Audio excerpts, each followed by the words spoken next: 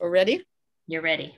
Okay, good. Good evening, commissioners and council member Koo, and any members of the public who might be with us. Welcome to the July 27th meeting of the Parks and Recreation Commission. Catherine, would you please call the roll? Yes. Commissioner Brown? Here. Chair Cribbs? Here. Vice Chair Greenfield? Here. Commissioner Lemaire? Here. Commissioner Moss? Here. Commissioner Rectal? Here. 6 present. Thank you very much. Are there any agenda changes or requests or deletions to the agenda? Hearing none. Lam, do you have any members of the public who wish to speak? We do not at this time. Okay, we can then move on to the department report. Actually, I see a hand now. Yeah. You see a hand? A hand just went up. Well, thank you very much, because I don't see a hand. So you're going to have to help me with this again. Lam? Yes, Chair. We just had a hand raised. It's our first speaker then for oral communications will be Mikhail Salon. And Mikhail, if you would introduce yourself, and then you have 2 minutes, and I'll give you access here in a second here.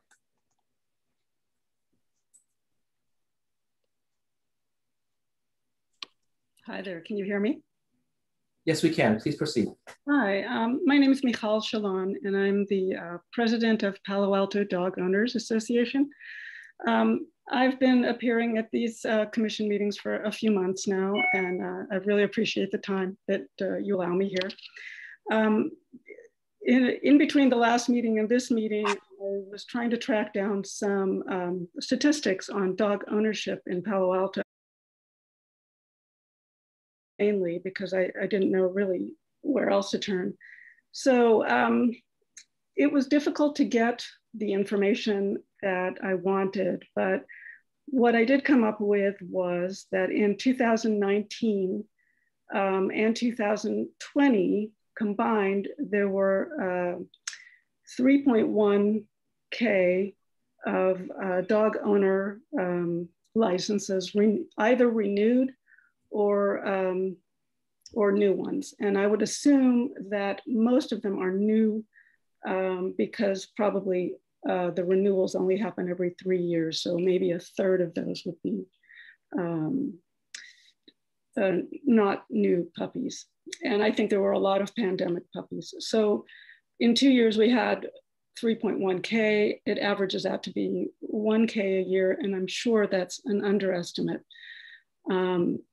because many people just don't register their pets right away. And during the pandemic, people probably just didn't get around to it as well.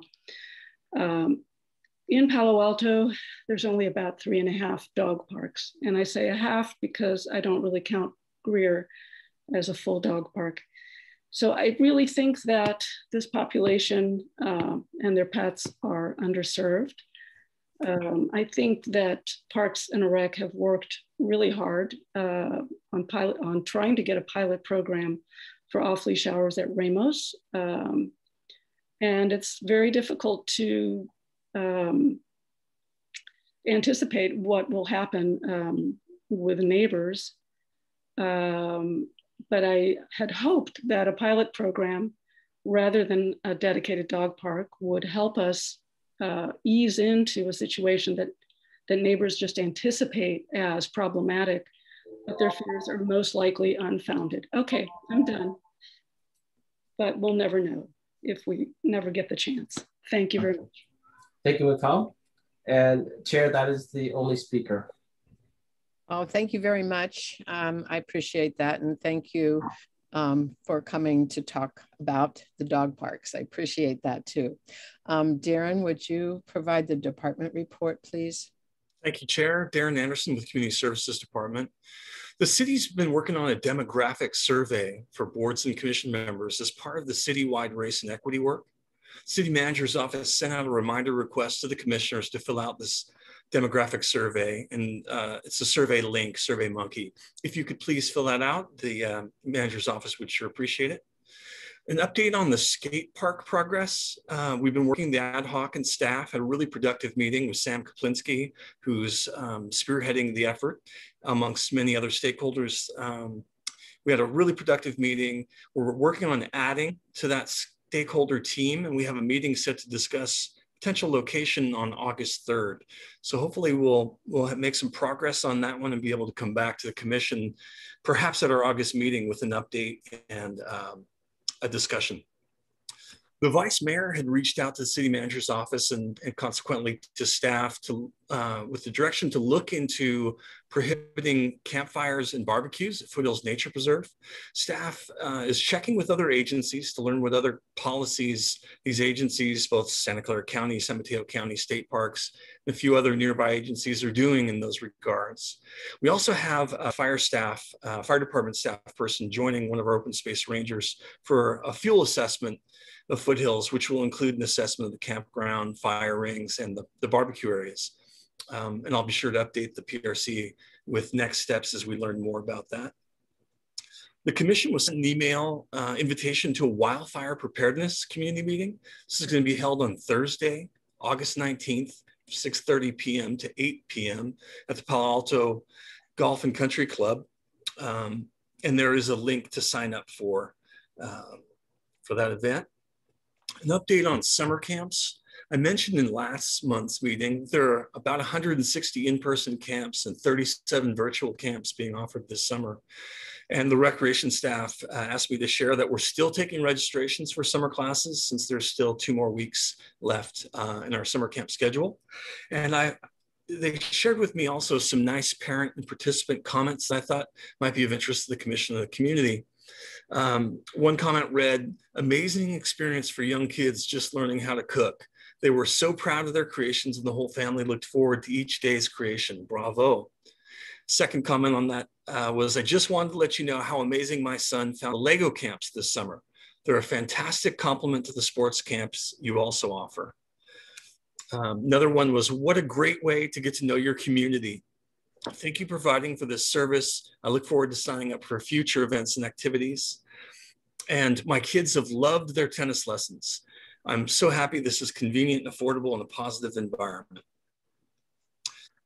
Chair had asked me to look into swim lessons with a little update on the latest numbers. Let's see, the aquatics team provided me, so they're still doing the swim lessons through camps, and then they provide me with a 3-year update. So in July 2019, there was 960 lessons, and then July 2020, there had been 400, significant drop off related to COVID. And then July 2021, we've had 1,070. And so during each swim lesson, each camper is given a lesson per day over the course of a 2-week camp. They also explained that the swim lesson is the main draw of the camp. A little update on Highway 101 bridge, not too much more from where we last left off. Expected to be completed August or September, and they're still working on railing, fencing, and lighting. And then the next step I know is coming soon because my staff's associated with it is the landscape and irrigation on the landings on both sides. Cubberley reopened the facility for indoor rentals last week. The regular rental season for returning organizations begins September, and some organizations are delaying their start due to the COVID-19 pandemic restrictions. Recreation held fall field brokering meeting last week. Rec staff is working on inputting additional requests for the fall season. Fall season runs from August 9th through the end of the calendar year. For special events, Recreation has 3 events in the works. There's a movie night planned tentatively for Friday, September 11th, Mitchell Park at 6:30. The Moonlight Run on Friday, September 17th, and an event called the Jacko Jaunt on Friday, October 29th. And Chair, that concludes the department report. Wow, that's a lot, Darren. Could I ask the commissioners if anybody has any questions, and then I just have a few. Any questions, commissioners? Jeff? Oh, yes, a couple quick questions. Darren, could you just repeat again how many camps there are, both the in-person and virtual? Yes, 160 in-person camps, 37 virtual. That's great. That's awesome. And any idea how many people we're reaching with all this? Yeah, I've got a couple stats. They're broken down into little groupings. So for special interest summer camps, that's cooking, coding, Lego, magic, and academic camps. There were 331 participants. For tennis adults and youth soccer, cardio dance, and Tai Chi, 372. For drop-in boost fitness, 545. Awesome, thank you. And on the Highway 101 bridge, will a ribbon cutting be planned for this? Or is society not once again open to ribbon cutting type events? I have yet to hear that discussed, but I'm imagining there will be. Great, thank you. Anything else, Jeff? That's all, thank you. Commissioner Lemaire? Just one quick question in terms of, if we were still in a tier, our tier would have changed in terms of our color tier for COVID. What, we just will follow Santa Clara County guidance, or do we have any local guidance that would, we would look at instead in terms of summer camps and with the kids, especially those under 12 who aren't vaccinated? Yeah, great question. We'll definitely be following Santa Clara County's guidance. However, the one exception that the city has just implemented is for inside all city facilities, regardless of vaccination status. And this applies to public and city staff, is you must be masked. But other than that, we'd be following county guidance. Thank you. Okay, if there are no other questions, I have just a few. Darren, were there any reported cases of COVID during the camps? I haven't yet heard any cases of camp COVID exposures. Great. And have you had trouble getting camp counselors? There's a lot of stuff in the news about camps' inability to find counselors. Have we been okay with that? I've only heard a little, so I don't have the direct scoop from Recreation on that, but I did inquire at one point just to see how it was going, and they said they still had openings, but I don't think it hindered their ability to offer the classes. Okay, good. And then the final question is about swimming. When the kids are finished with the camps that are focused on swimming, is there any way to know what the ability of the kids to swim is? Are they considered water safe when they come out of the camp, or does Tim Sheeper rate that at all? I didn't get that information. I'm glad to follow up with him and share that at the next meeting, or set up a time for you and I to chat with Tim. Yeah, I'm just really interested, obviously, in how many kids are really learning to swim and are really drown proof or water safe. So how would that question best be phrased to him? Just water safety rating, or how should I phrase it? I'm happy to talk to him with you about it. So, because it's a little complicated, it's comfortable in the water. It's the ability to swim a certain amount of meters or yards, like across the pool, to dive in and do certain things. And then to do a technique called drown proofing that was used a lot in the wars, that allows you to just bob in the water without panicking until some help can come for you. So there's a lot of different ways of looking at it, but it's all really important, obviously. So anyhow, we can do that offline. Sounds good. Okay, thank you very much for that report. I really appreciate it. Thanks. I have one question about Foothills Park annual passes. Are we still selling the lot, or has that petered out? We still are selling them. I don't know the current rate, but they are still selling. And I'm glad to provide an update at our next meeting on total numbers. And do you know how many people of those passes, how many are locals, how many are from Palo Alto, and how many are other cities? I don't have that data right now. I'm glad to look into that, though. Okay, when convenient, that'd be nice to know. Sure.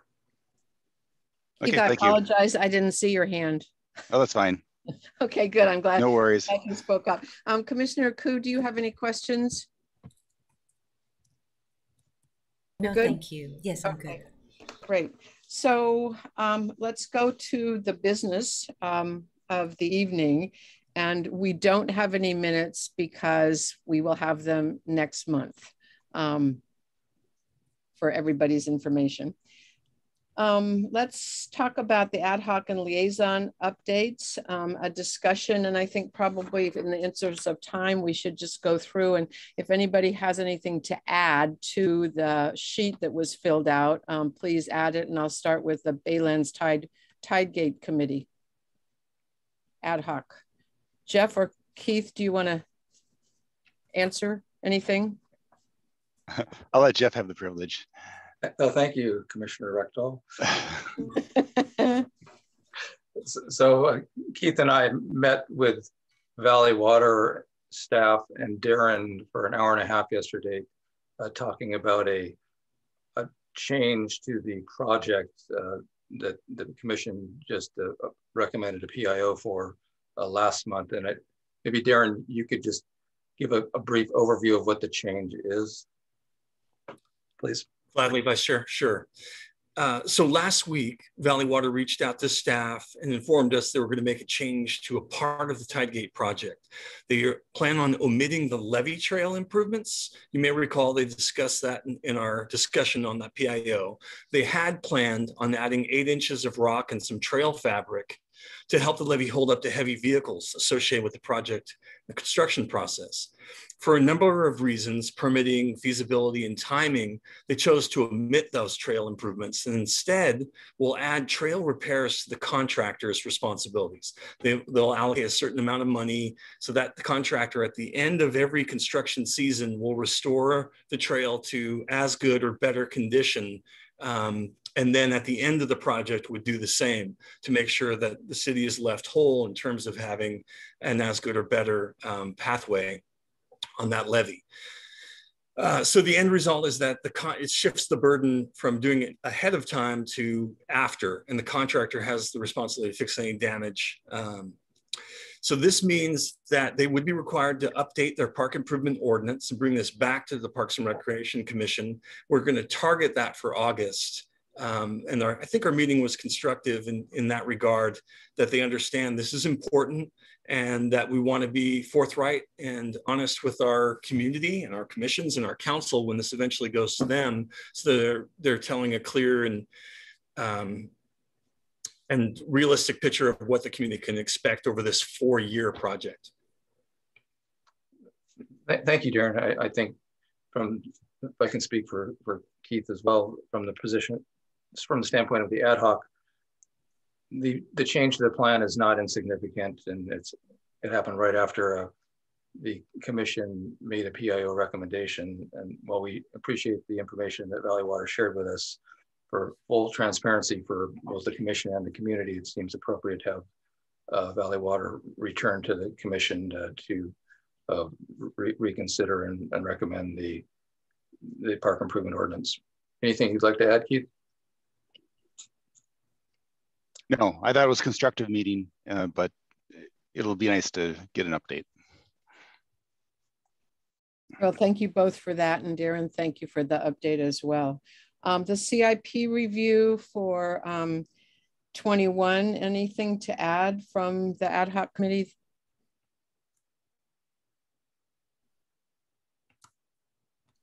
David, anything? I'm trying to get off mute. We mentioned last month that we really don't have anything to do until late in the year when we're talking about next year's, starting the budget process for next year. That what we've got so far this year is pretty much set in stone. And so we have not met. Okay, that's great. We'll just note that and put it in the chart. Dog parks and restrooms, Commissioner Brown, anything further? No, we've just been meeting and discussing options, you and I together. And if you want to add any specifics or. No, I think, I mean, we heard from the head of the Dog Owners Association earlier in the meeting today, and I think we're working with staff to set up a meeting with the community. Darren, anything else to add? No, I don't have anything, Chair. Okay. Moving on to fund development, we're going to hear about that in a little while with Jack Morton and Roger Smith, and so we'll leave that report as it is for now. New recreational opportunities, I think that speaks for itself. The ad hoc had a great meeting out at the Baylands at the 10.5 acres and some really good discussion. And then as Darren said, we had a really good meeting with the skaters and the staff around the skate park and moving that forward. Racket court policy. Nothing to report. We have an upcoming meeting that we'll be talking about. Okay, great. And we finally sorted out that Mandy was on that committee, on that ad hoc too, right? You and Yes. I went through that. I think we weren't sure. We couldn't remember. I couldn't find my notes. We thought you were an ad hoc of one. And then the sidewalk vendor policy. How's that going? I guess I could start and let Vice Chair and Commissioner Brown add. We met this past week after the deadline, and we were waiting for Darren to get feedback back from the attorney's office, and he finally got some and then got some more. And the bottom line is that they really want us to make sure that any changes to the rules are backed up with either one or more of three different reasons. One is safety and health and safety and welfare. One is the ensuring the public use and enjoyment of natural resources and recreational opportunities without being blocked. And then the last one is necessary to prevent an undue concentration of commercial activity that interferes with the natural character of the park. And this is not that easy. And we had maybe a dozen different rules that we needed to go through to see how to explain the rule and why it was important. So this is an ongoing thing. We're going to meet again next month, and it will take us a little while to get through this. And it was also reported that really there isn't that much demand by vendors right this minute. So it's not like there's an extreme sense of urgency like we thought. So we're taking our time and doing this thoroughly. Anything else you want to add, Jeff or Mandy? Okay, that's good. I would just add real briefly, part of the determining the level of urgency is a consideration of the work that we're putting on staff. And if it's not something that there's a high demand for immediately, we want to be respectful of trying to just spread out the work with staff right now. Good, that's great, Jeff. Thank you for that.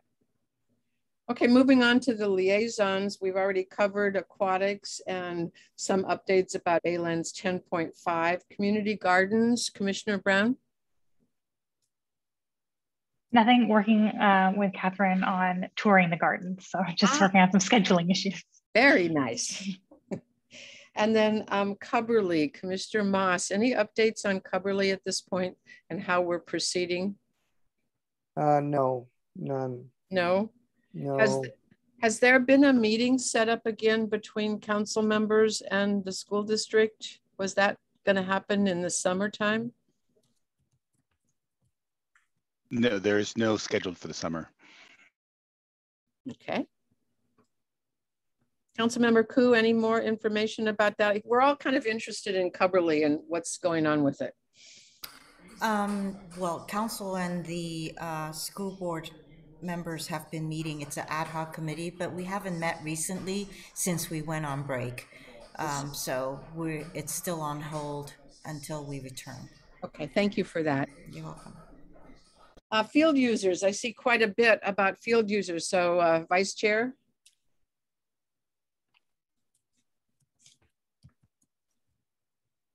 There's a lot in there, and there's a pretty big problem, frankly, at the synthetic turf fields.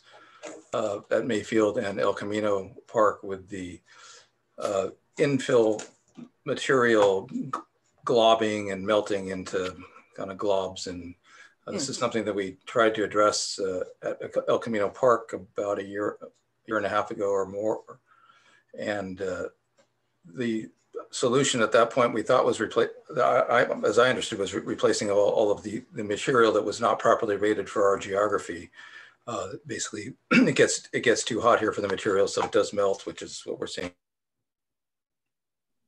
Do you have apparently not all that material was replaced, and now so what's happening at El Camino Park is some of that same original material that wasn't replaced is now the problem that we're seeing the problem with, and the same infill material was used at Mayfield, although the refurb was done afterwards, and now we're seeing the problem, and it's pretty significant. Darren, please feel free to add anything if you like. Yeah, thanks, Vice Chair. It is very frustrating. We're working, and we have a meeting tomorrow with the vendor of that infill to try to resolve it, and we'll do our best to get it done in a timely process, and hopefully better than the El Camino project was done. Just to explain that a little further, when they swapped out the infill at El Camino, there's a certain amount that is sort of embedded in the lower portion of the turf that's hard to get out. Maybe impossible without lifting up the carpet. I'm not quite sure, but we're going to try to find a better way when they look at Mayfield and get that one fixed. So we will do our best. Is there also a problem with the much newer Coverly turf field? No. Okay, so that one was done in a different way. Yeah, I think it was just this infill company made a mistake and spec'd the wrong type for our temperature zone. Okay. And Coverly was done after we experienced the problem at El Camino, so I know we were sure to make sure to but not Coverly, use the same problematic material. Coverly was done at least 2 or so years ago. So we've known about this for a while. Is it the same vendor, Darren, for all 3 fields or just the 2? Yeah, it's a different vendor for the Coverly one. Same for Mayfield and El Camino. And what is the new signage for Coverly about? Largely, it's focused on rules to protect the track and field. Okay, yeah, we were having some problems with the gym people throwing medicine balls, and there was a javelin thrower and things like that are not good for that field. So we did have a little talk with them. So I hope that we don't have that issue at other fields as well. The rules haven't been updated since the track was changed from the decomposed granite to the synthetic material. That's part of the reason for the update. Yeah. And also just to tighten them up. The other one is dogs on the field. Dogs are okay on the track, although not off leash, but dogs on the field are requested to go somewhere else. That will be reflected properly in the new signage. Great. There's one other, and that is making sure that people take their trash with them, because we've had issues, especially before COVID, with games being played and trash being left behind by both teams and audience. Okay, thank you. Goff, Commissioner Lemaire. Nothing at this time. Thank you. Wait, I have a question about golf, and that is there was some question about the kids camp, golf camp, and that area closest to Embarcadero. Has that been moved? Has that moved forward at all? Not quite sure which one you're referring to, Commissioner Moss, but we've got the first tee that works with the kids. Okay. And Is that what you're asking about? The triangle between Embarcadero and the driving range. Yeah, so that's a big part of what First Tee has proposed. You know, they want to partner with the city to make some improvements there to make that much better and more usable, which includes fencing and some other improvements. So we're still in the discussion phase and looking for the possibility of meeting with council in a closed session to discuss. Okay. Okay, so let's move on to the Hawthorne Area Planning. Vice Chair. Thank you for the appointment. It's quiet right now. I've been in contact and I've signed up for status and waiting to get rolling on that. Good. And then the Palo Alto Recreation Foundation, Jack will talk about that in a little bit, but just to commend the foundation for the music series through the month of June, which was funded in part by foundation funds. PAUSD, Keith, you said earlier there was nothing going on, so anything to add? Nothing to add. Okay. Those meetings are tabled for the summer. Thank you. Safe routes to school, Jeff? No update. And Safe Board Park, Jeff? Nothing beyond what Darren has reported. Thank you. I'll just go quickly through the last of sustainability. Commissioner Brown? Yes, I did talk with Christine just to check in. There will be some announcements and engagement opportunities on the Sustainability and Climate Action Plan coming up in the fall. So I'll just keep apprised of that, and either Darren or myself or both will share any information. Great, thank you so much. I'm glad to see that. That's good. Urban forestry, either Vice Chair or Keith? I'll have something for you next month. Okay. Ventura Plan, Commissioner Recto? Yeah, nothing new to add. I'll work with the chair to get a draft of the letter for next month. Oh, great. Thank you. We were going to do that. And then the Youth Council is not meeting this summer. So that's it for our report. So thank you very much. I know sometimes it feels tedious to go through that, but I really appreciate knowing what committees are doing and liaisons are doing. So thank you. I appreciate your attention to all of that. Oh, Lydia has her hand up. I couldn't see it. Thank you very much. Thank you. Koo? I mean, Councilmember Koo? Thank you. I just wanted to ask, how substantial is this changes to the work for the Baylands tie gates? I mean, is it substantial enough for it to return to Parks and Rec for consideration, or how substantial is it, the changes? Yeah, thanks, Councilmember Koo. To the project itself, in terms of fixing the tide gate, it's not. It's really about access for heavy equipment and ensuring that they don't damage, or if they did, they repair the levee trail that they need to get to it from.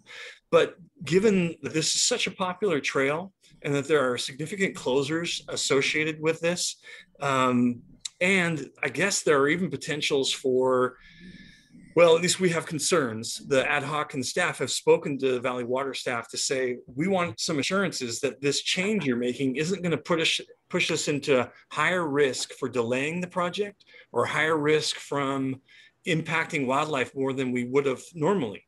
And by that, just to explain very briefly, if the contractor is now responsible for those after the fact trail improvements, are they going to be rushed and have to have, for example, true drilling rigs at one time when they might have only had one before?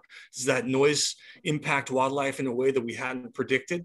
The Valley Water staff understands that those are concerns of ours and intend to have answers on those kind of questions when they come back to us at our August meeting. So I think it is important enough to warrant a new park improvement ordinance that makes this very clear exactly what they're doing, and an opportunity for the community and the commission to provide some input before it comes to council for review. That's great. So it will come back in August too. Very good, thank you. Yeah. Now the levy itself, is there any compromise to the levy? Because that's where all the heavy equipment is going to be, right? Do I understand that correctly? That is. So when I say trail and levee, they're synonymous in this regard because people are using the biking and walking on top of that levee.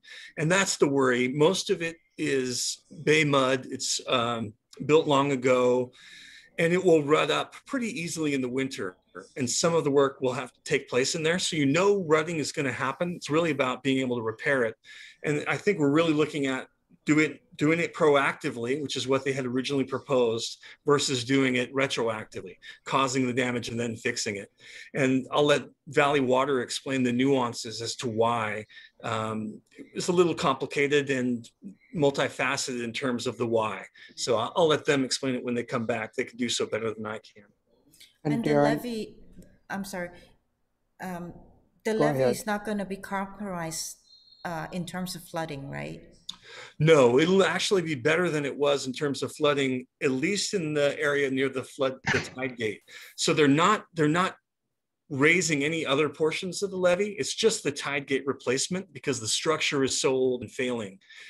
So the project doesn't aim to bring the entire levee system up to like flood protection levels, but it would dramatically improve the area immediately around the tide gate itself. Thank you so much, Mr. Anderson. Sure. Darren, also, it was mentioned that they were originally going to cover the levee with gravel, which would be difficult for bicycles. So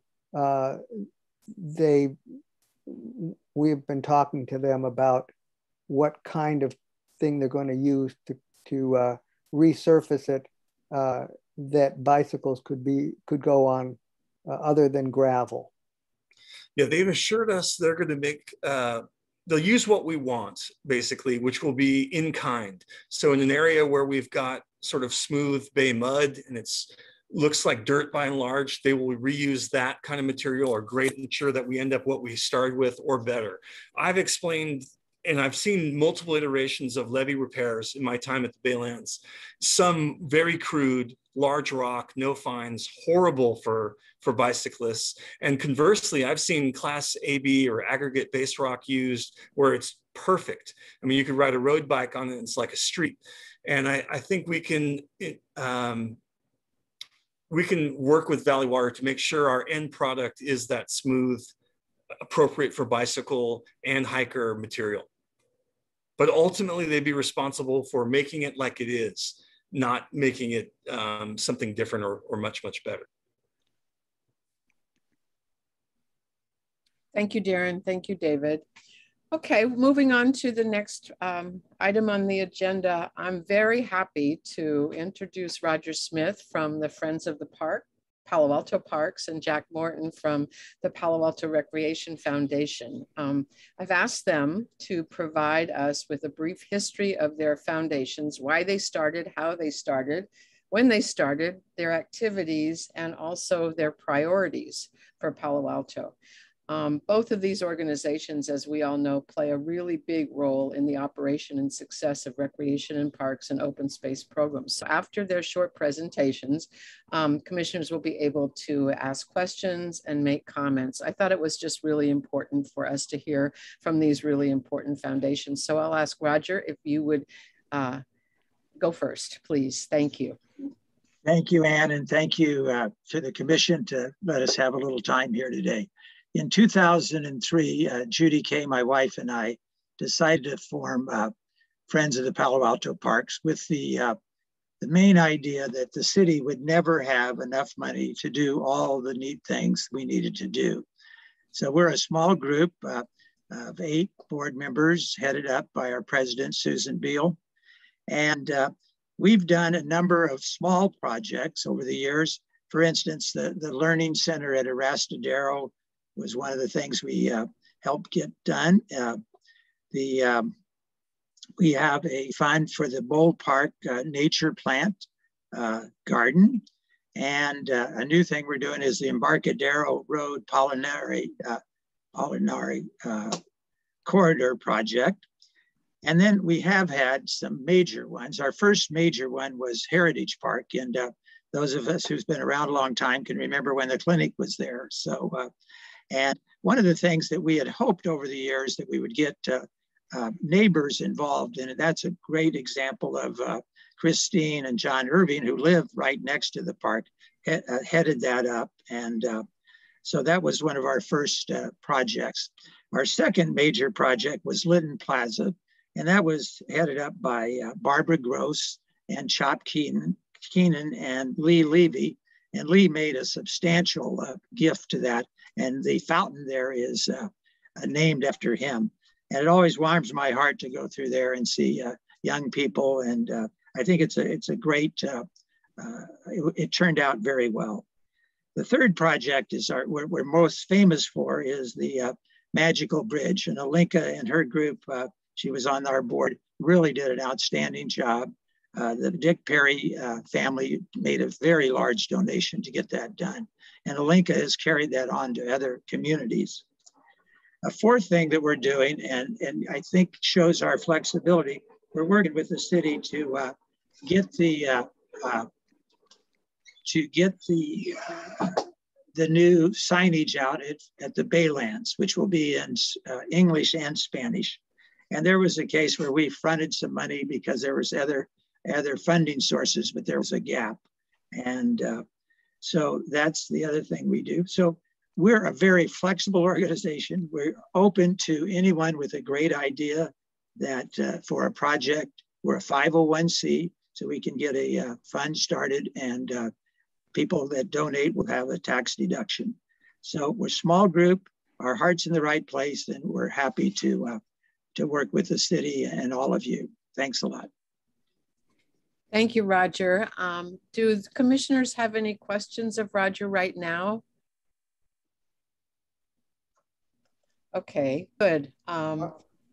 Yes. So, I guess the main one is if we can try somehow to do something with Foothills to bridge the gap, the budget gap there, considering all of the wear and tear that it's had in this past 7 or 8 months.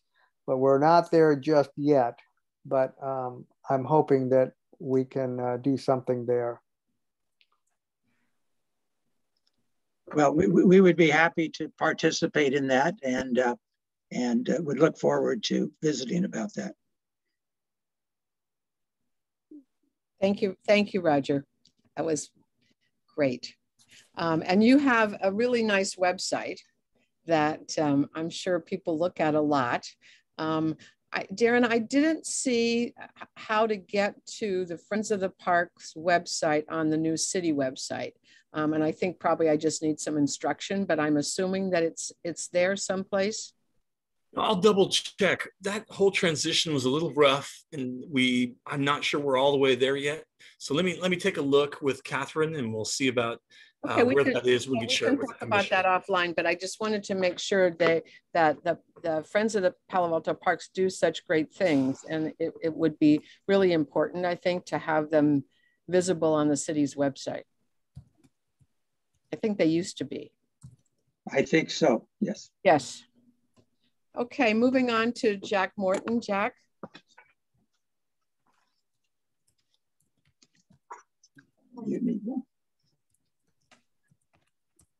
Jack, did we lose you?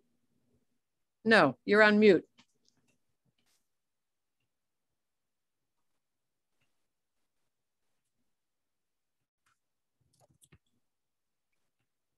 Is that better? Yes, we can hear you now. Thank you. I am not technologically as advanced as my 10-year-old grandson, so I'll apologize at the beginning. Okay, so how did the Rec Foundation start out? I take a deeper look at what goes on in Palo Alto. I immigrated to America in the 70s.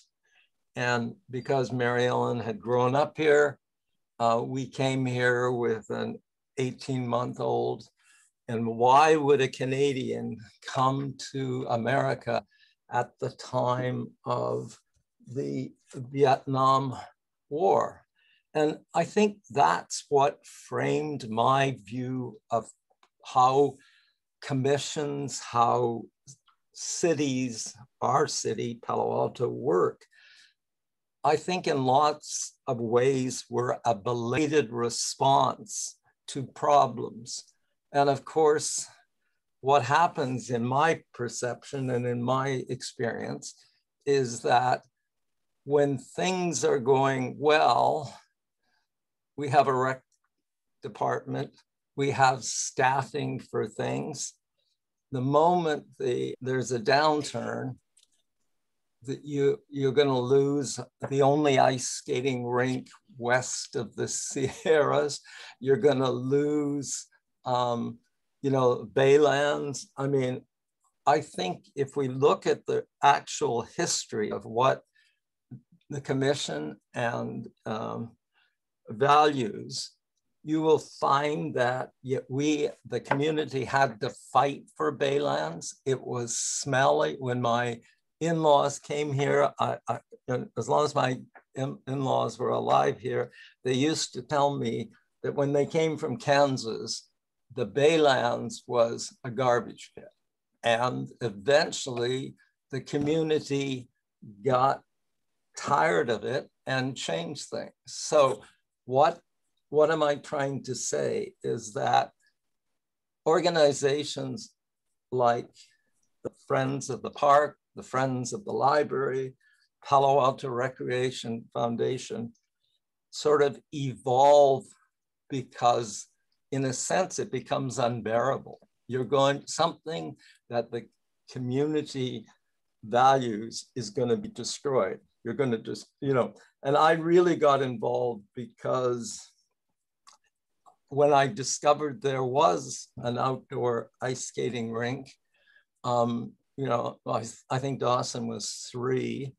That's probably a year late if you're a Canadian to start learning to skate. But anyways, and then one spring when he was 8 years old, I said goodbye to the founder. And he said, well, we won't be here next year because we're going to be torn down for condos. I could not believe it. So anyways, we started the Winter Lodge. And that was my problem because Anne thought if I could start the Winter Lodge, maybe we could save the Mayfield, the May Day Parade and all of the other things that the first reaction of the budget people is to eliminate people that don't, I'm sorry to put it this low, but we don't pick up garbage or, don't fill potholes.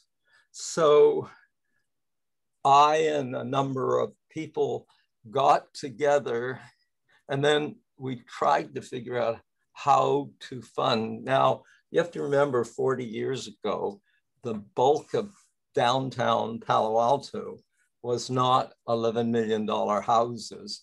It was vacant houses that were Stanford, off campus housing. So, and it was an economic downturn. One of the things that I think has kept the libraries, the parks and recreation going is that we finally, as a community, said, this is as important to us as all of the other things that the city does and which we depend on. And I guess what I've learned over time, unfortunately with the Winter Lodge, although we traded what would be now Baylands, we traded 10 acres there for acres on Middlefield to save the ice skating rink because it was one of the most used facilities for young families. What we hadn't learned, and I guess this is one of the things I'm going to ask you to think about whenever you accept funding and approve and use funding.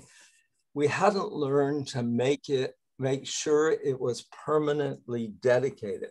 So, for example, you know, who would have thought in the 90s or in the 80s that we might have to fight as a community to save the space in Cumberland, which is one of the, it's not a giant open space place, but it is one of the largest open spaces for South Palo Alto.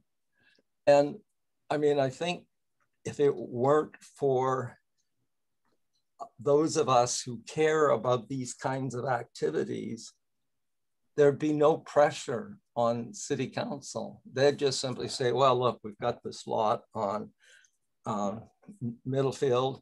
It's got to be worth something. Let's sell it and use the money. And then that money just disappears and the community loses a major thing. Now, Roger, being a banker, probably had more sense of where the, I guess, where the preservation parts of things go.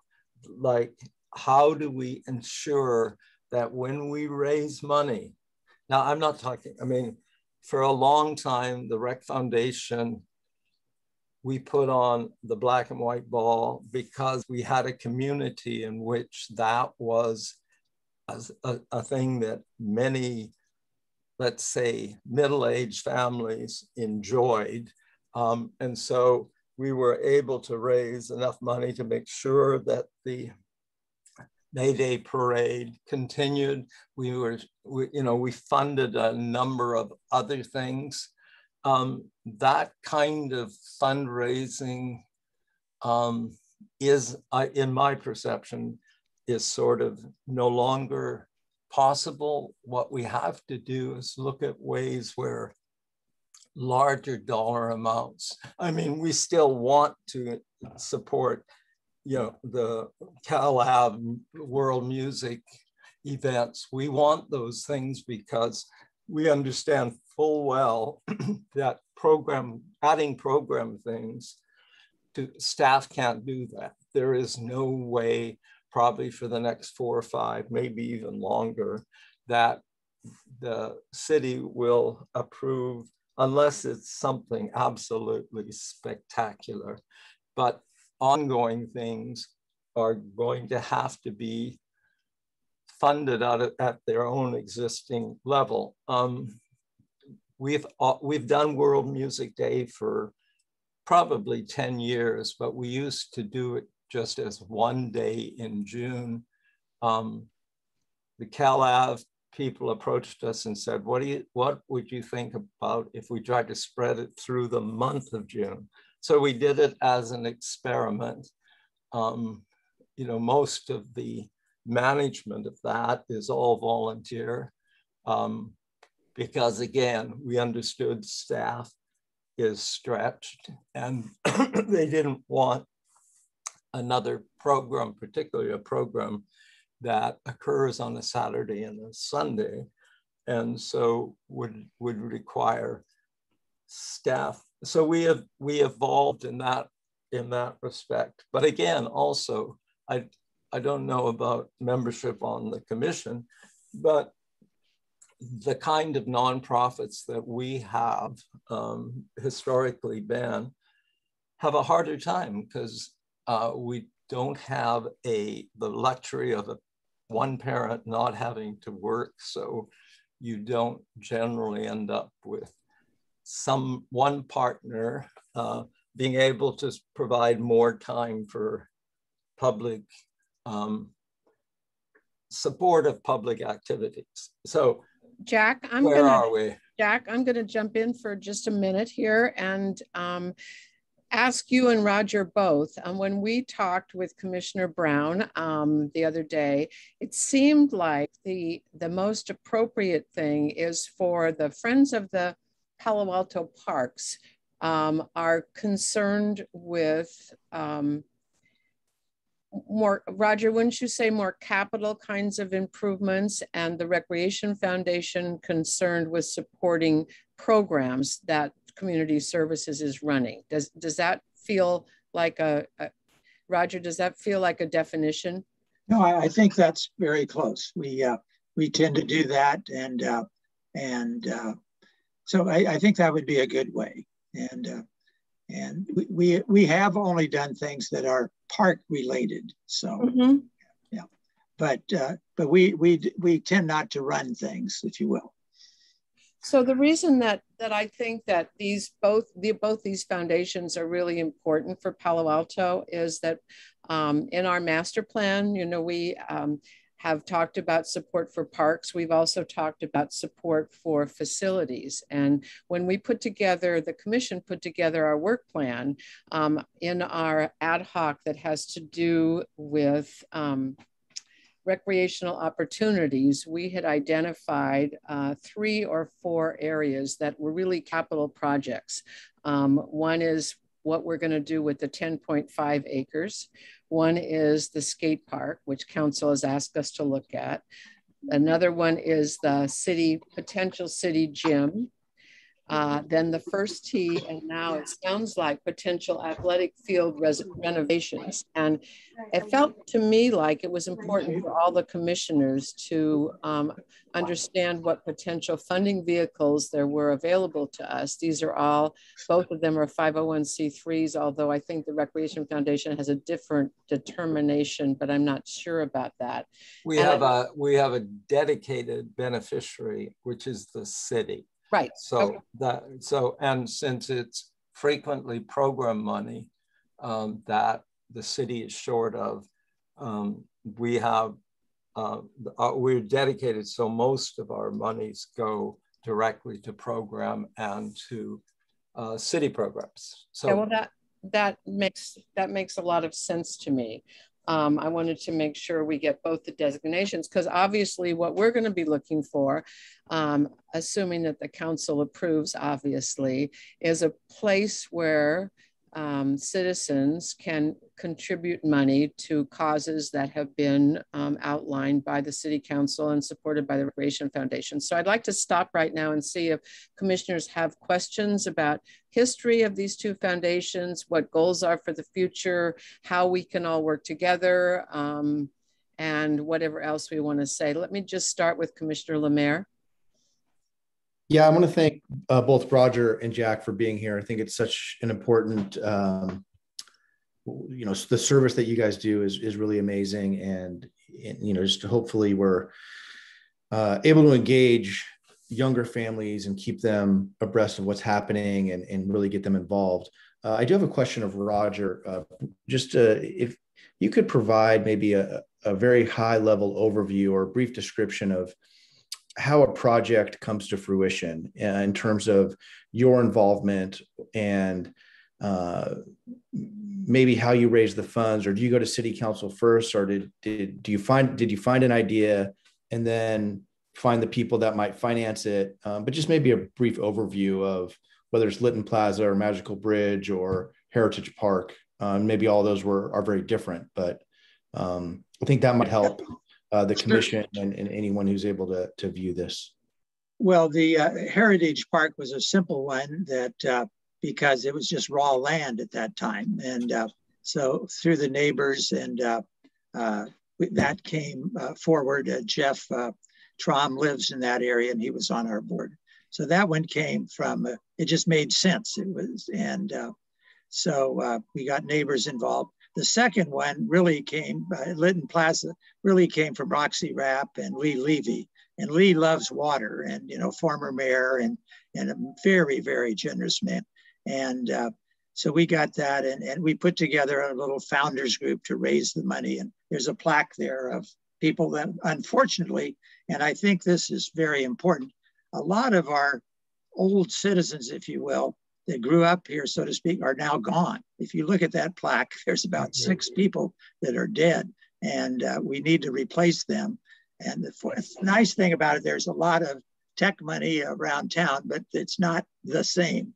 and a little harder to get a hold of. So that's the way that one came. Alinka came to us. She was on our board, joined our board because she had the idea of Magical Bridge, and she is just outstanding, and obviously, and so a little bit of where we come from is like Henry Kaiser, find a need and fill it, and so that's where we came. And then the Baylands, where I think we have some flexibility, is working with the city, and we've done several things where we needed a organization that could step in between, in that case, funders, and we funded some money until the money came through. And so that's the way, so we tend to be project oriented. And so people come to us.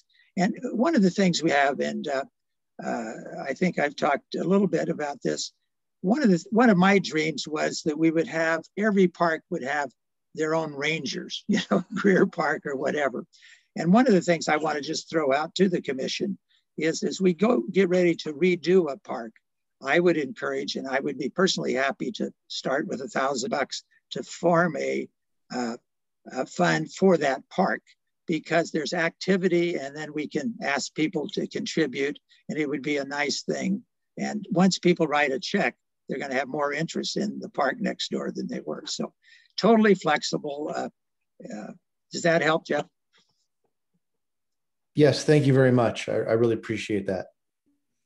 Yeah, excuse me, I know, Roger, we've talked about that several times, and I think it's something that we'd love to help move forward and get support for that, because we're going to be listening to some information about Boulware Park in a little while, and I would suspect that it would be nice to have a small fund to support Boulware Park if it comes to that.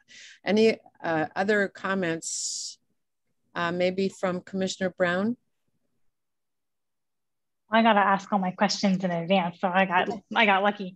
I guess just sort of a logistical question is, when you're trying to recruit new volunteers, either to serve on the board or to get involved in the foundations, what are some ways in which the city or the commission could be helpful to you in that way? Thank you. That would be a great one, I think, for Jack. Jack's thoughts?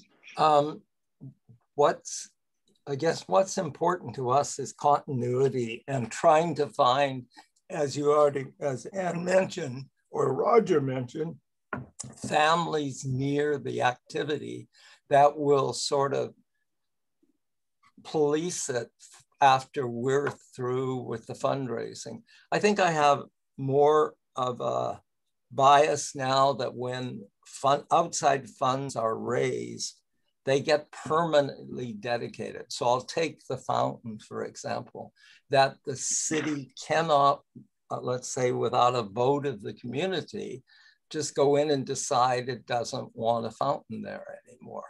Or if we, you know, I mean, things like Coverly sort of, and the struggle and the with the school board over whether or not that remains community accessible.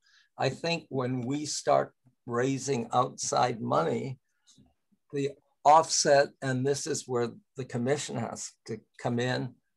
We didn't do this with the Winter Lodge. We traded city land for very expensive at the time, now impossibly expensive money for the Winter Lodge. But in those cases, when we get the community involved, their efforts should be somehow, I don't know, it should not be that the next budget puts the activity or the investment, the capital investment at risk. So I think one of the things we outside funders, like with libraries, there's not quite that risk. With the, with the children's theater, there's probably not that risk. There would be such an uproar. But that's not necessarily the case when you, something like, the old Palo Alto Medical Building, if that becomes revitalized as the History Museum, we have to make sure that the city can't someday decide that it just doesn't want us, that building to be supported. Anyways, these are just 40 years of frustration with government on my behalf. It's not, you commissioners are the warm side of government, but you get to the, so all I want to say is when we do these big projects, basically we have to give them longevity. We have to guarantee their continuance. Yes, the Magical Bridge in 20 years might need some modifications. We may change how handicapped people have access to stuff. A ice rink may change how long we can be open because of global warming, that sort of thing. But the facility that we save, we have to guarantee that it will continue to be saved. So anyways. And Jack, if you don't mind, I'll just jump in. Jeff, to your question, what we found, and I believe this from business, is you need a champion or a pair of champions to take on any of these projects. And then from that, you help out. But it really needs a dedicated, I view it sort of like a startup. I mean, you really need somebody who's willing to really bust their buns to get it done. So, well, Roger, I would say that you're absolutely right in that. And I think we have a great example of the Junior Museum now that it's done and complete, with a vision early on and a champion and somebody to really, really create the vision in the community. So you're absolutely right. Any of these big major projects definitely need a champion or two. Like the Magical Bridge, and they have been absolutely remarkable. We're running to the end of our allotted time, so I'd like to wrap this up. And David, I'll get your question in a minute, and anybody else who has their hand up, but I just wanted to be mindful of the time. So go ahead, Commissioner Moss. This is in my mind, a very important conversation to have, and that's why we have an ad hoc for it. The big question I have is, we take so much of this for granted, like the Mayfet parade and the Moonlight Run, and now we have the Halloween event, which I'd never heard of before, and the world music and the movie nights, and also we used to have the music in the park. All of these things require, as you said, a champion and some funding, and we just cannot take them for granted.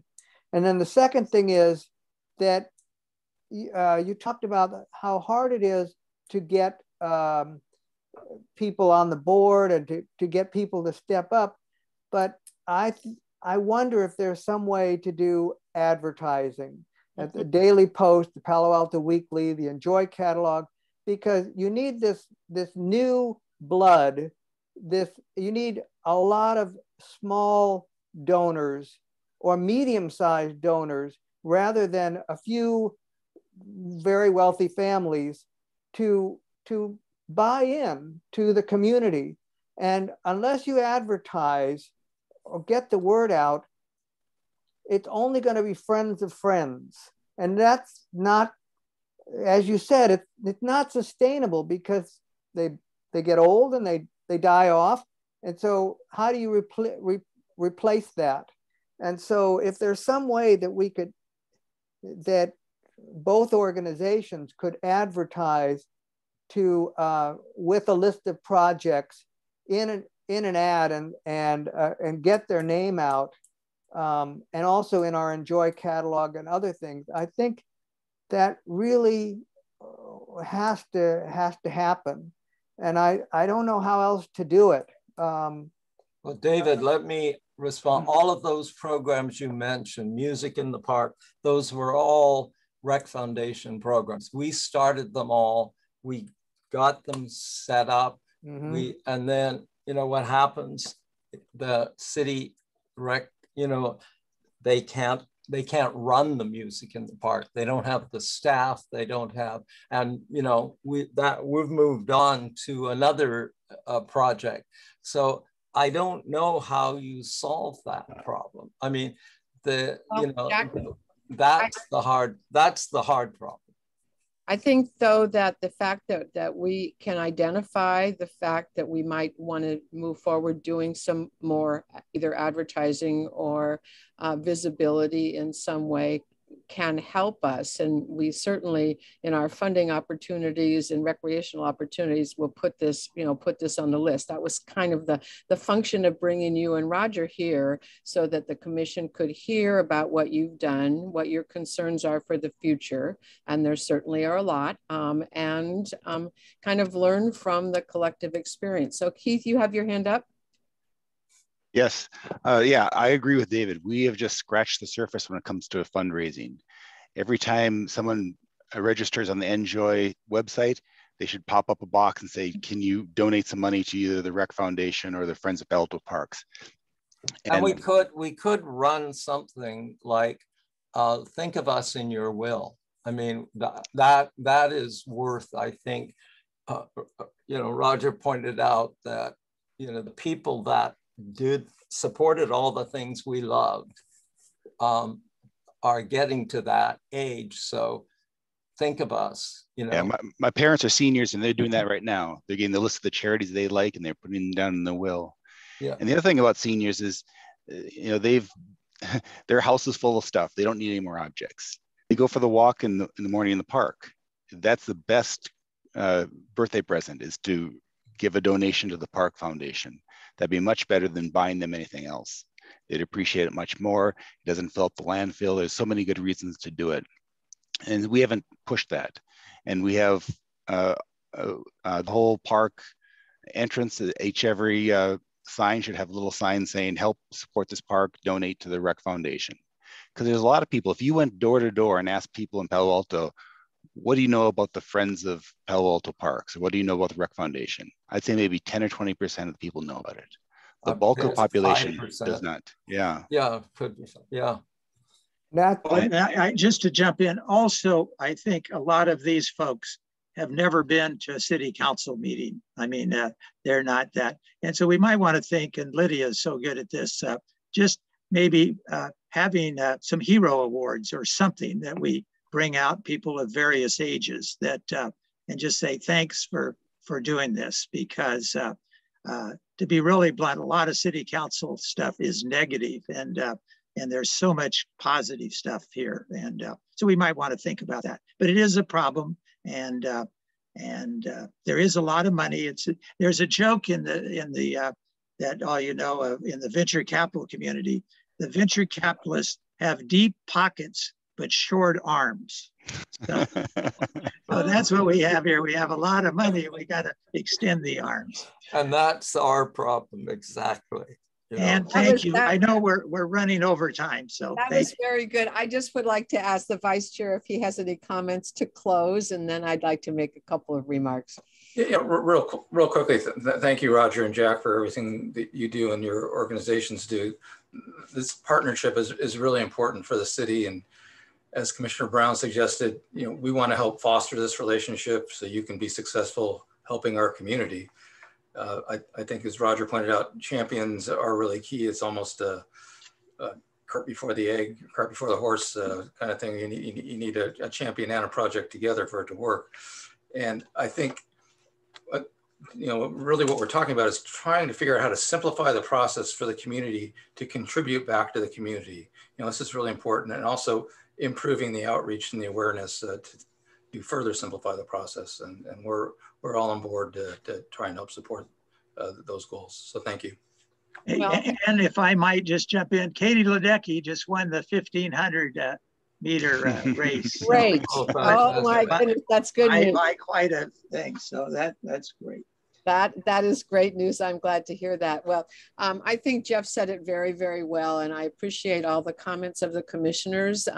We'll take a lot of these notes back to our ad hoc committees and see if we can put together some plans to implement that won't cause too much too many challenges for the staff, which is already stretched, Darren. So don't worry about that. And then I think we'd like to have you both come back in December and sort of we'll show you what we've been able to do and make sure that we're all communicating, because I think we all have everybody's best interests in mind, and we're certainly a fun group. I mean, there is no much more fun thing to work on than recreation and open space and parks and stuff for kids. And so that's what our mission is, and we're really grateful to have people like the Friends of the Parks and the Palo Alto Recreation Foundation and all that you have done over the years. So thank you very much for being here with us. We really appreciate it. And thank you, commissioners, for your thoughtful comments. I appreciate that personally. So this is Lam. We do have a hand raised from Councilmember Koo. Thank you very much. I appreciate that. I see no hands. I think I'm gonna have to turn in my computer or my Zoom thing to get a new program that has hands. Commissioner Koo. Thank you. And thank you to Mr. Doe for noticing my hand. I just wanted to mention also, thank you to both our organizations for all that you do to this for the city. A lot of it is carrying on the history and the traditions of the city. So, you know, thank you on behalf of the council and the city of Palo Alto. I also wanted to mention that the mayor, Mayor Du Bois, for this year has also implemented having nonprofits come and do a 10 to 15 minute presentation prior to council meetings. So if you make a, if you're able to connect with staff and put yourself on the calendar, perhaps you could do a presentation so that not only the city becomes aware, but also council members become more aware and place more emphasis and importance and support towards both organizations.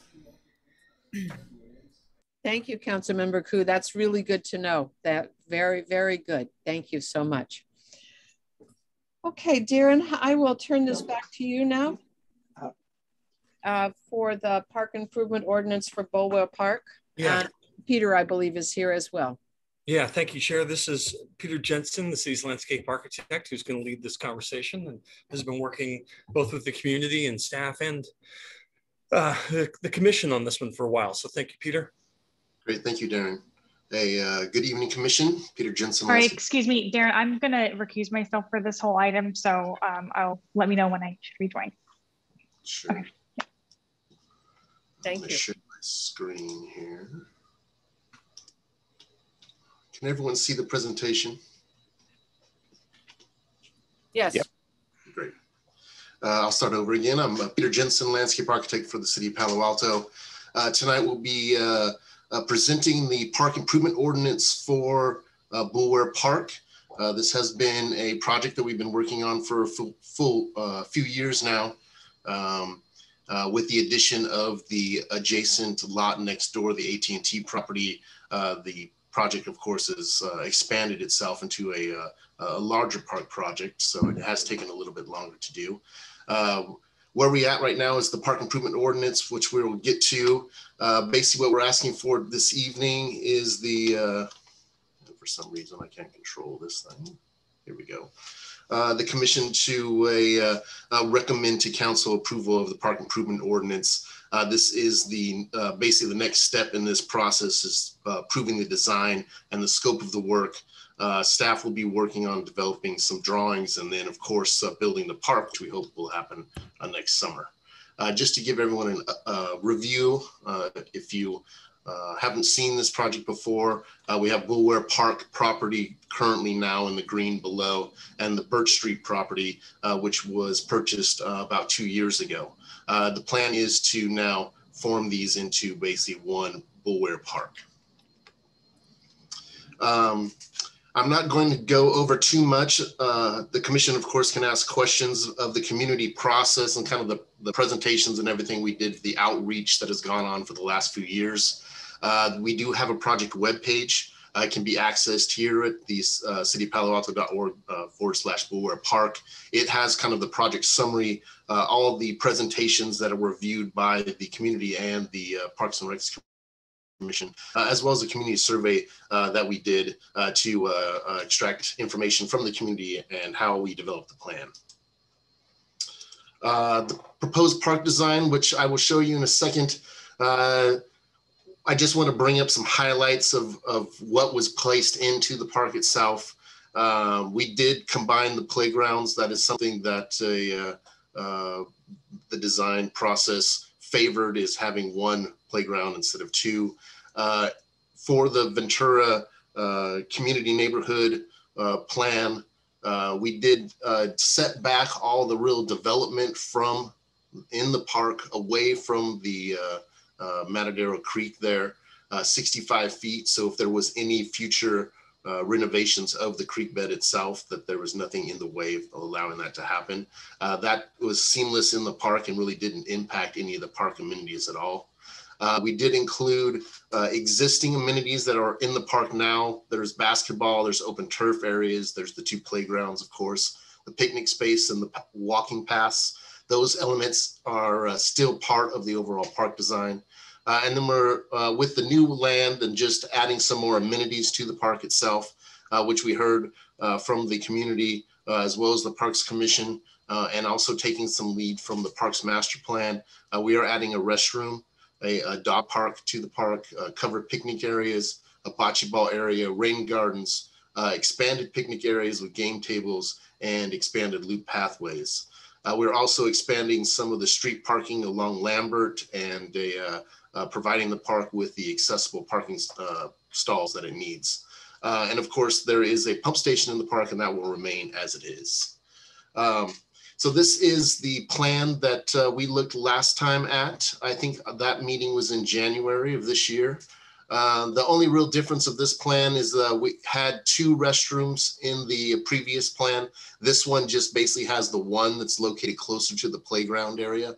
All the amenities that we discussed before and reviewed are the same. This was also shared with the community before it actually was shared with the Parks Commission last time. They were in support of the overall design and all the amenities that are in the design itself. The other aspect of the design that is unique to the project, beside it being really a starting over of parkland, which we actually don't do in Palo Alto too much. We don't acquire parkland very much, and we're built out. So it's hard to have a project where you are expanding park space. But in this case, we are lucky in that sense. We are going to remove a portion of Ash Street that basically divides the new property that was purchased, which is up in this area, and the existing park, so we can combine them all into one area, making Chestnut a cul-de-sac basically with a drop off in that space. So that is another unique aspect of this project that will be done as well. I'm going to hold right here because the image is up. Does anyone have any further questions about the design itself before I get into the actual park improvement ordinance? Peter, how big is the dog park area? The dog park area is 0.25 of an acre. Oh, I see. Yeah, so it's, thank you. You know, I think that we always, when we started to look at dog park areas, we try to get up to the ½ acre size, I think is what we would like to look at as far as the size goes. In developing this park, we decided to make it a little bit smaller just because the park itself isn't a very large park. The park itself is also not it's a community park and not a regional park. So it's got a smaller user group, mostly just the community that's around there. But I know that we're always trying to find spaces for dog parks. That was definitely something that came with the Parks Master Plan, and we discuss it all the time. So we did our best to get a dog space area in basically the park boundary itself. Thank you. I have a question about Ash Street. Are there utilities under there that we have to deal with? No, there aren't actually. There's a drainage line that is there that we're actually going to start to use in our infiltration planter at this point here. But there are no utilities that run under Ash Street except for drainage, which is just connected to the park and is draining the park. So we are looking in that sense that we don't have to deal with a gas line or something in there. And has the council already given us permission to do this, or will this be part of the PIO? That is part of the PIOs included is the removal of Ash Street to incorporate the full area into a park. Okay, and to Jack Morton's question, will this become dedicated parkland? What used to be Ash? That is something that staff is discussing, and I think that the council will probably have some direction on that. It's not at this time something that is being actively worked on, but we can still develop that area as parkland. But the question of making it parkland is still being discussed, and I'm sure will be discussed more with the commission. Okay, thank you.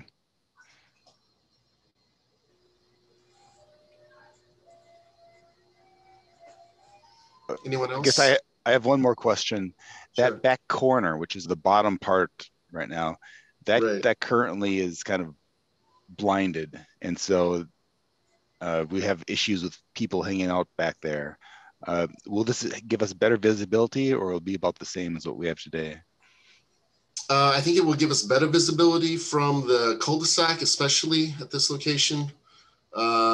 We are going to take away the amenities that are back there. Currently now there are picnic tables that exist back there that do provide the location for people to sit and in the park all day long, basically. So we are going to move those amenities out of that corner. We're not planning on really placing anything that's back there. It does back up to a residential. We do want to keep it open and kind of deter that gathering that's happening there right now. The pathway that is close to there is also meant for people to be moving and walking through that area all the time. So it's not just a static space. That'll also help with keeping that area open. I hear a lot of complaints about homeless people in Boulware Park. Have we done anything to make this less attractive? Well, I think definitely opening up that end of the park and moving the amenities out closer towards basically Lambert Street will help out. I think that the other thing that has come up in the past is the people living in RVs or campers along Ash Street right there, because that lot was undeveloped for so long. And I think that was mainly the main issue that the neighborhood had. So by removing that segment of the street, that will definitely impact, I think, that happening as well. And will this parking be 2-hour parking? Who decides that? Is that a park issue, or is that a different part of the city that decides the parking? That's a discussion that we will have with transportation. I'm not imagining right now that it will be, but that may be something that they decide to make it.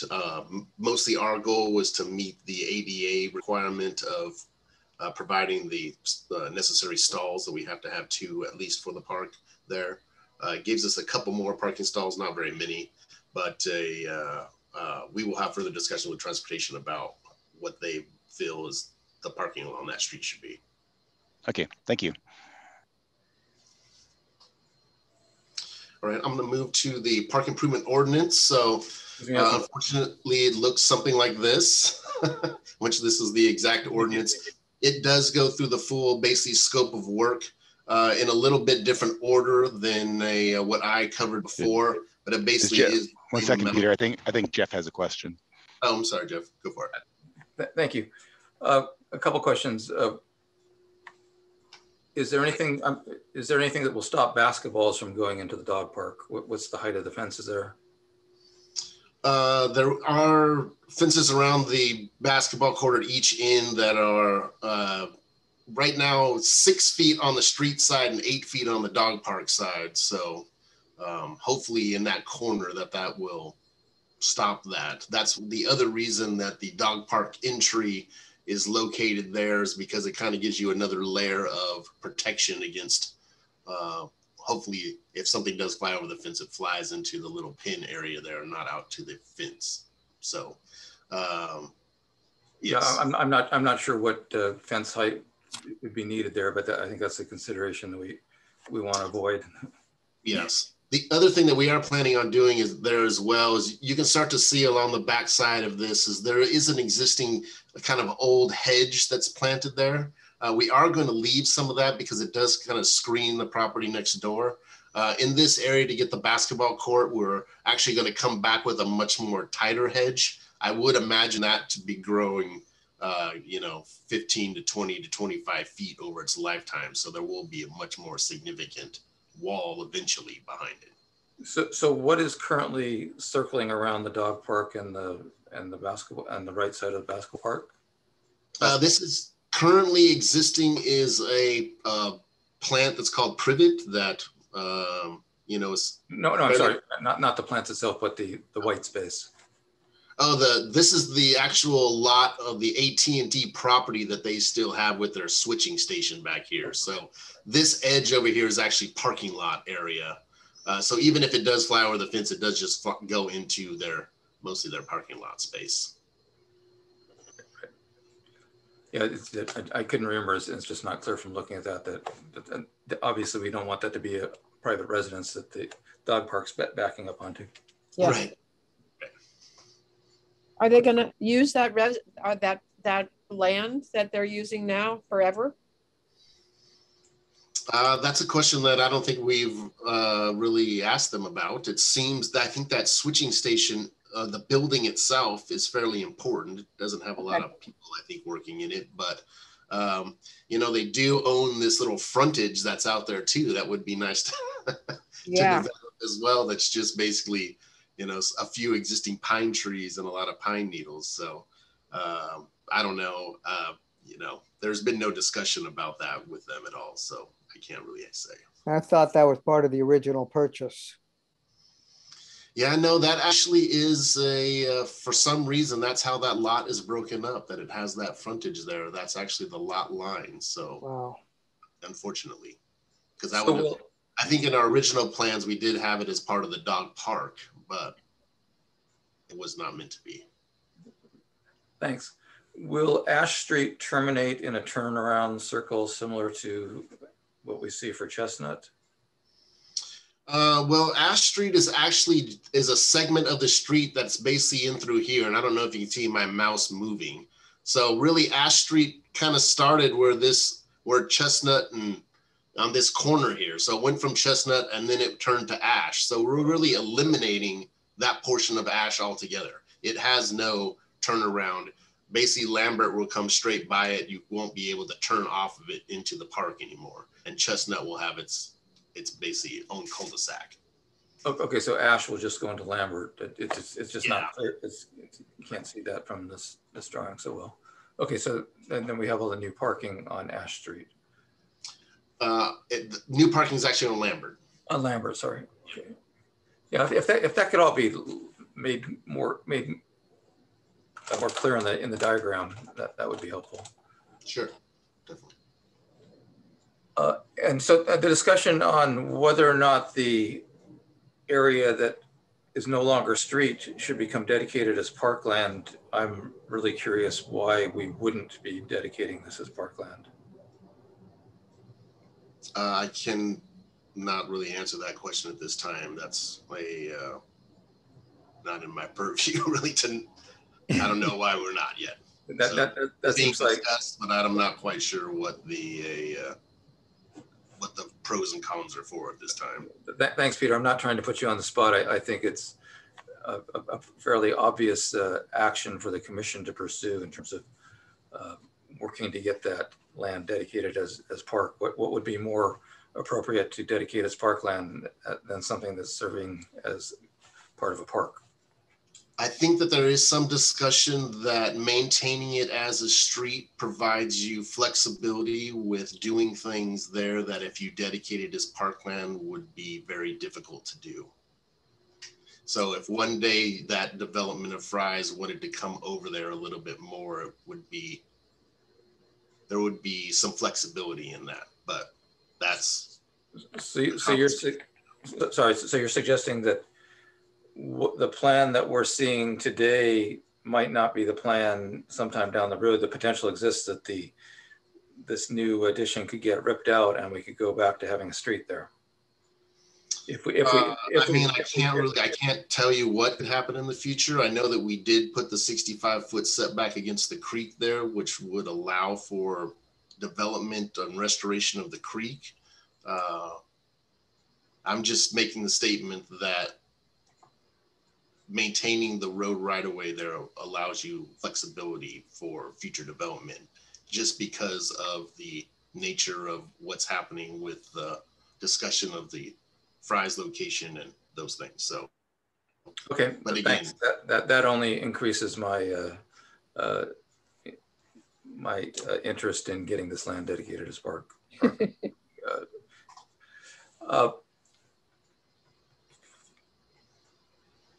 Finally, can you just talk us through what the process is after we recommend the PIO that goes to City Council, and then what is the process for finalizing the details for the plan and implementing things? So if the commission tonight recommends to council to adopt the PIO, we will be taking the park improvement ordinance to council in the fall. I imagine either late September or early October. During that time or after this meeting, if we have a good support for the plan, the staff will start to put the bid documents together. So that takes a few months to do. We would plan on bidding the project in the springtime, taking the contract approval to them, to the council for approval in 2022, and then start construction sometime next summer is the plan. And construction is estimated to take about 120 days. So council would adopt the PIO, but they at a further date they would approve the project, or excuse me, approve the contract after the project documents were fleshed out. Yes, but it wouldn't be coming back. But it wouldn't be coming back to the commission for review of the details of the implementation. Not in the current schedule, it's not. But if the commission would like to have it come back again to see details of, what the planting palette is, or the restroom. The restroom has to go to the architectural review board to be reviewed, as it's a piece of, or a structure. So there will be further comment on that. But if there's other details that the commission would like to see when the construction documents are put together, then we can make that happen. I think that might be something for the commission to consider, even perhaps creating an ad hoc next year to be reviewing this along with park amenities, and consider if there's a need to bring this to the full commission for review. Sure. Thanks.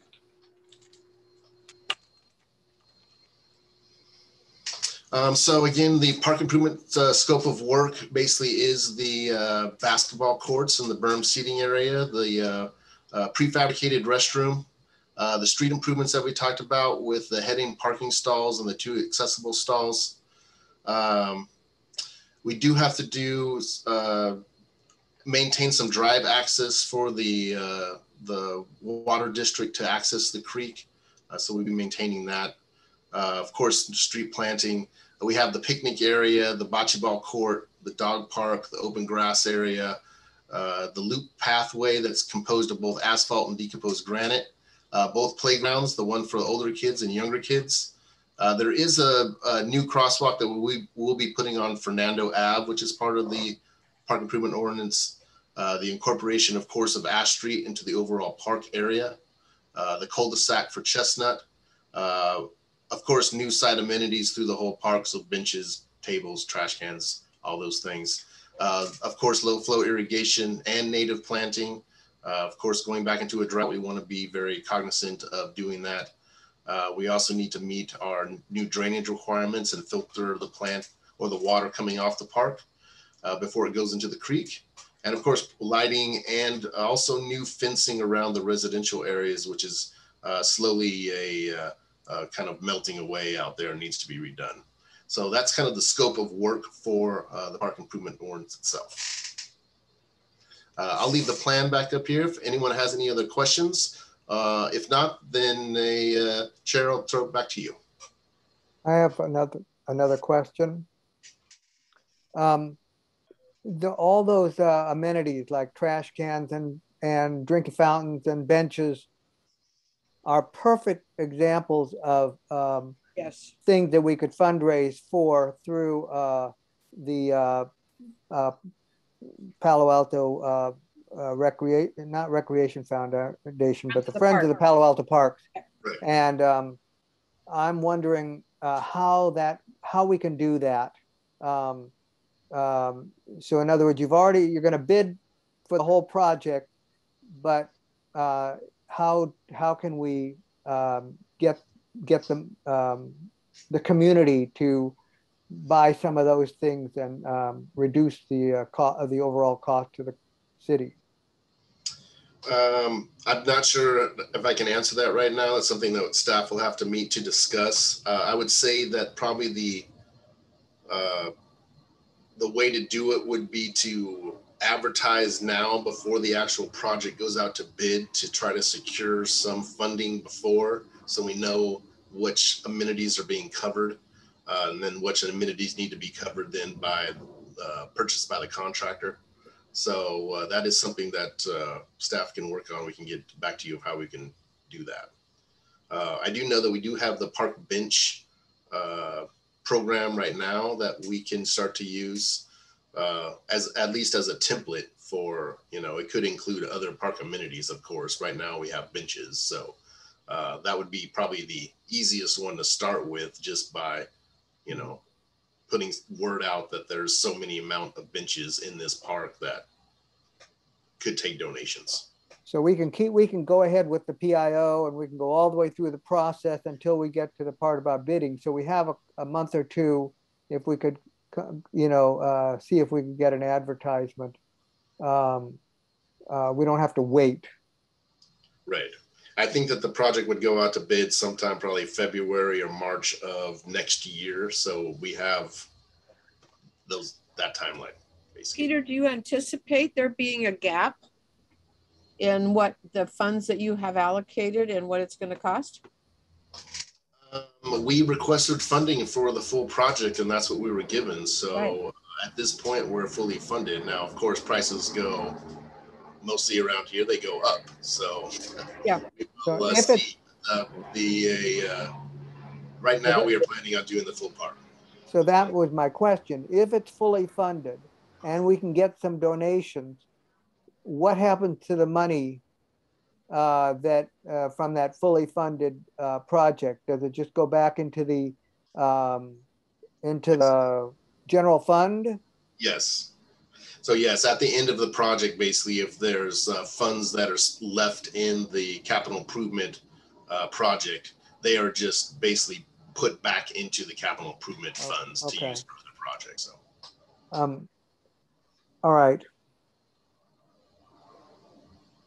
That's all I have.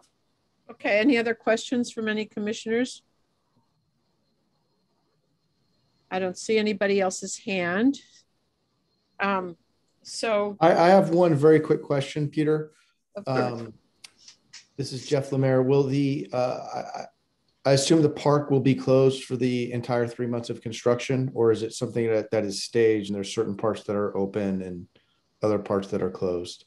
I would say for this park, the whole area will be enclosed. Yeah.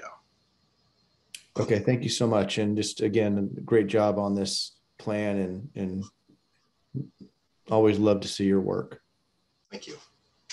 Yes. And there's no more community meetings that you need to have? I reached out to the Ventura community today. So there is something that we might have to give them an update on what's happening. I think that because of the scale of the project, that we would start putting up signage in the park a lot earlier than we usually do for renovation projects. So I would say here pretty soon in the next couple of months that we'll start putting this plan up and getting the word out that the idea is to basically do construction. So we'll definitely have a lot of outreach with the community about this, for sure. That's good. Yeah. So to Jeff's comment about will it be closed for 3 months and all of that, that's good. Peter, could you put, if there are no other questions or comments, could you put you have a sample, the PIO up? Great. Yes. And if the commissioners don't have any questions on that, could we have a motion to Are we approving it or suggesting that the council approve it? Darren, do you want to? Yeah, it's thanks, Peter and Chair. It's the Parks and Rec Commission would recommend that the council adopt the park improvement ordinance as specified in the attachment to the staff report. Okay, that's what I thought. Thank you. I'd like to move that the commission recommend the park improvement ordinance to council for adoption. I'll second it. And Catherine, would you do a voice vote, please?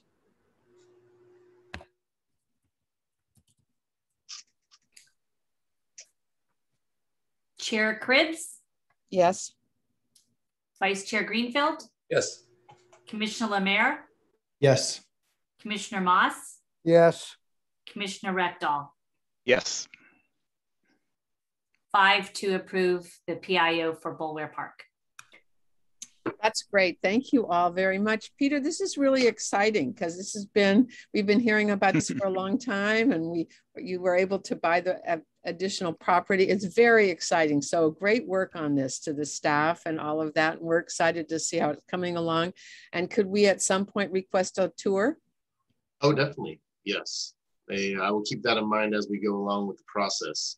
And I am going to sign off, and I would just wanted to say one last thing that hopefully here within the next 3 or 4 weeks or 5 weeks, we will be starting the renovation of Rinconada Park as well. So that's very exciting too. Those are kind of the 2 biggest projects that we're working on right now. Could I ask, is that Rinconada Park also fully funded? That is funded, yes. Okay, good.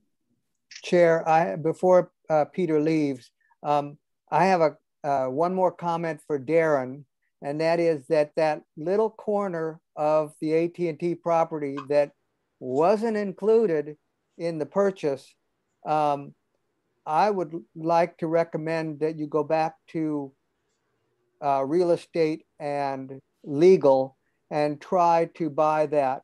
I was almost certain that we purchased that with the original purchase, and I'm really surprised that we didn't get that one little piece. And so if we could get that little piece now or in say 2 years, could we come back and increase the dog park or something like that, or put parking, a little bit of parking on Chestnut? Yeah, thank you, Commissioner Moss. I can tell you we bought what was available for sale, and we could always ask AT&T if they are interested in selling more. I certainly think in the future, if they were willing to sell any of it, the more parkland, the better in there. So it makes sense to definitely keep our eye on it. And I'm glad to talk to real estate to see if there's any openings for a conversation with AT&T. That'd be great, Darren. Thank you. Thank you very much. And thank you again, Peter. Darren, could we move to the tentative agenda for August 24th? When we talked last, and Mandy, you're back. Good, thank you. There were several things that were tentative, but not too much that was definite, if I remember. Yeah, thank you, Chair. We're in the same boat. A lot of things that are still tentative. For example, we've got sidewalk vendor regulations. The ad hoc had mentioned we're working on it, still have quite a bit, but we're really targeting September as the date. So I don't believe we can get that on the August one. The skate park, we mentioned we've got the meeting upcoming with the stakeholders. I think that's a possibility for the August meeting, but not guaranteed. That wouldn't be an action item, I don't think. I think it would be a discussion one. So I think the ad hoc can be discussing that soon, especially right after that meeting I mentioned we have scheduled for August 3rd. I had talked a little bit with the chair and vice chair, but the rest of the commission may not have heard about this one. An informational report from Valley Water on a purified water project. They have been looking at the former Los Altos sewage treatment plant, which is adjacent to the Baylands Preserve. And we talked to them about coming to the Parks and Rec Commission with an informational presentation. And I reached out to them recently. They said tentatively for the September meeting, but they couldn't do August. The fire safety update was another one we talked about. Currently no plans from the fire department or Office of Emergency Services to present to the Parks Commission, but they are, again, I think I mentioned in the department report, they've got the community meeting on August 19th, And council has asked fire department to present a study session on fire safety, tentatively scheduled for September 20th. And then lastly, I think we talked about the memo to council on NVCAP regarding parkland. If I understood correctly, Commissioner Reckdahl talked about coming with perhaps a letter at the August meeting. That one we could put on the agenda if that seems like something. And then lastly, we talked about recycled water line. I have not connected both Public Works on that yet, but I think they can either give me a brief update to include in the department report, unless they've got something really substantial. And we also have the Valley Water Tide Gate. Yeah, the Tide Gate as well. So that seems pretty likely for August. Yeah, I think so. Yep. And are the people involved with the purified water report, info report from Valley Water, any of the same people that we're working with on the Tide Gate project? They are not. It'd probably be worth mentioning to the purified water people that the Tide Gate people will be presenting, in case that is a reason for them to want to try to make the same meeting for a presentation if that ended up being possible. It sounds like it's not, and maybe it's not that related, but I'm just throwing it out there. Sure. Darren, since the fire department isn't able to come to us, do you recommend that some of us go to that meeting at Palo Alto Hills Country Club and have some time on the agenda to report back to the commission? It seems like everybody, all the commissioners are really interested in fire safety, especially at Foothill Park and Arastadero. I think it's a great idea, Chair. And I'd like it to be on Zoom, because I don't understand how they can have a community meeting only with people present, and so if that's at all possible to get that message back to them, I would really appreciate it. I'd be glad to check in with them on that. Thank you. David, are you talking about the meeting at Palo Alto Hills? Yes. Yes. Okay. Thank you. Yeah, that would make it easier, but I think at the least it would be good to have something for us to understand and think about. The last time we talked about fire safety was when the neighbors of Foothill Park came from Portola Valley a couple years ago. So that would be good. So Darren, you're thinking we have enough to have a meeting? I do. I think the Tide Gate one is important and time sensitive. And if we add the memo on NVCAP, I think that's worth having. Okay. And then maybe the ad hoc could get together and do a quick outreach for advertising for funding and add that from what we learned tonight. For sure. And skate park might make it as well, you said. I think it's possible, yes. Okay, good. And the Los Altos sewage treatment plant, that would be a whole separate subject, or is that tied in with something else? No, it is tied with that water project that I just mentioned. Okay. So they're looking at that site as potential location. Potential location for what? A water purification plant. Not to turn it into baylands. Correct. Because I know nor that would they be using all of it. They'd be using a portion of it for a plant. Okay. And they're just looking at the possibility at this stage. Okay, because I know they paved over the entire piece of land. They put a giant fence with barbed wire, and this was only in the past 8 months. And the other thing is, I thought it was going to be used for safe parking, but I guess that project was moved over near the athletic center, and they're not going to use this at all for that purpose. I haven't heard any conversations about using the LATP for safe parking right now, but I don't know. Safe parking did not have any water. I mean, the San Antonio does not have any water or sewage. So that made it hard to do the safe parking there. Okay. Councilmember Koo, do you have any additional information on that?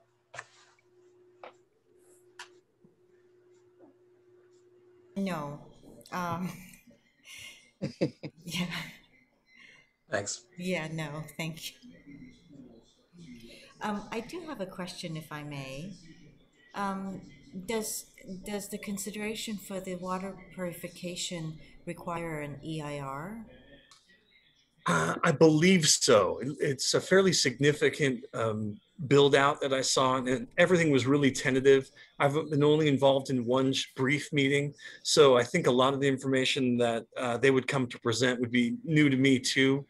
So I think we'd both be learning a little bit more when they came. And again, it was sort of very tentative and high level when they talked to me about it. Thank you. Okay, well, moving on to comments and announcements. Does anybody have either a comment or an announcement? And I will just kick it off by saying I hope you're all enjoying the Olympic Games, because I certainly am. And I was certainly glad that Roger told us that Katie Ledecky had won her 1500, which is the first time women have ever swum that race in the entire Olympic Games. So good for her. Sorry, Spoiler alert. I just had one quick question back on the fire safety or the wildfire preparedness meeting. Is this just for Palo Alto or is this for other communities? I don't know that there's a limit on it. You saw the invite and I saw the same one, so no additional details. So as far as I'm concerned, I think we can invite whomever we would like. I think they were envisioning the surrounding foothills area as the core audience. But the question is the outreach for the meeting beyond Palo Alto to Los Altos Hills, et cetera? I would assume it's largely being led by the presenters, Fire Department and Office of Emergency Services. But I know, for example, they intend on inviting Mid-Peninsula Regional Open Space District to help have a table there, for example. And I assume they'd be inviting their own constituents as well. There is a limit on the number of people in that building, as I understand it, to like 100 some odd folks. So for what it's worth. And would there be a similar need for a Foothills Nature Preserve or Estero Preserve table? Yes, we are going to have an open space ranger there. Thank you. Sorry to back up. Well, you're not, because that was a comment and an announcement, so it fits. It's all right. Anybody else have anything? In that case, can we move to adjourn, please? Someone? I move that we adjourn. Thank you, David. In a second. Second. I think that's probably unanimous. So I hope you're all enjoying the rest of your summer. It's nice to see you all. Okay, thank you. you. Bye. Bye-bye. Bye.